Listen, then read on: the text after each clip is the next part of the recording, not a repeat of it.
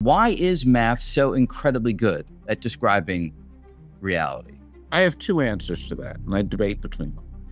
And one is math is almost the only language we have for creating a good description of what we see. We have to measure things, we have to express it in numbers. So if we can't use math to describe it, we don't have a good theory.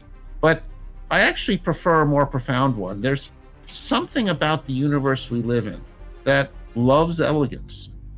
And I don't know why. The joking line is, I don't know who God is or what, but she loved mathematics.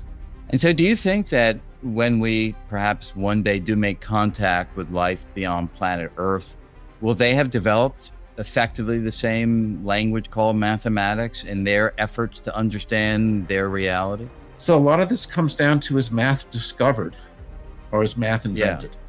What do you think? I think math is discovered. I think it's invented. A future conversation. Yes, absolutely.